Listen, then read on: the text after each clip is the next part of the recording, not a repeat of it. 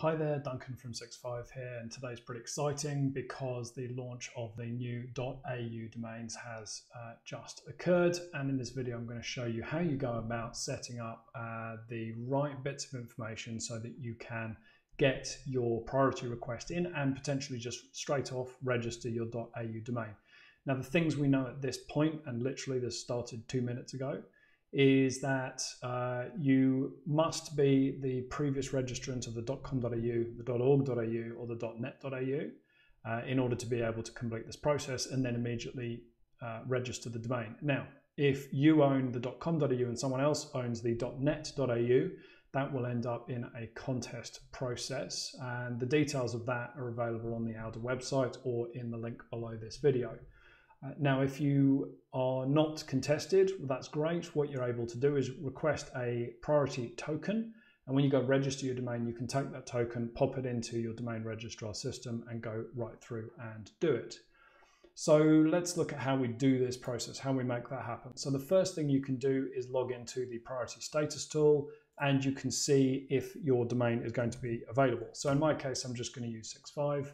And it's going to tell me if it's going to be contested or not.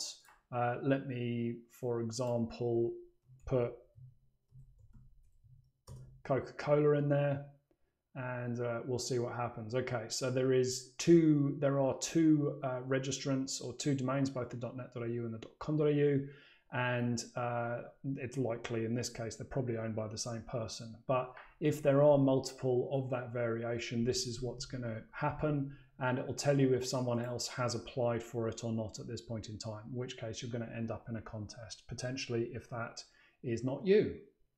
All right, so once you've figured that bit out, the second thing to do is go to priority.alda.org.au, and what you do is you pop in your domain name and your name as you are the one requesting it. You all know my name, so I don't have to hide anything there.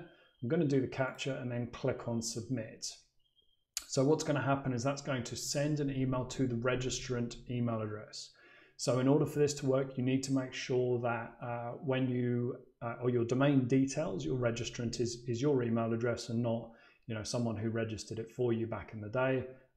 You want to go and check out our domain name health checklist available on the website if you want to know more about how to fix that kind of stuff. So let's pop over now and have a look at our email and see if we've got something through. All right, perfect. So here's that email, came through pretty quickly as you can see.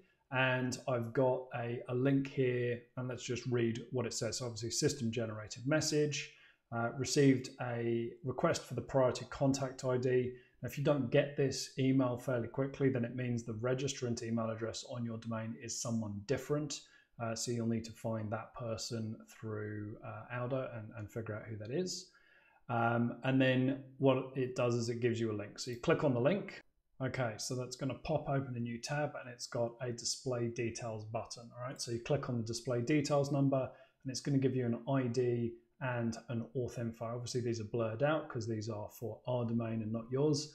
But those two strings you're going to need to now copy and paste into your domain system. Thanks very much for watching. If you enjoyed this video, please don't forget to like and subscribe below. You can use those details to register your new .au domain with 65. Cheers.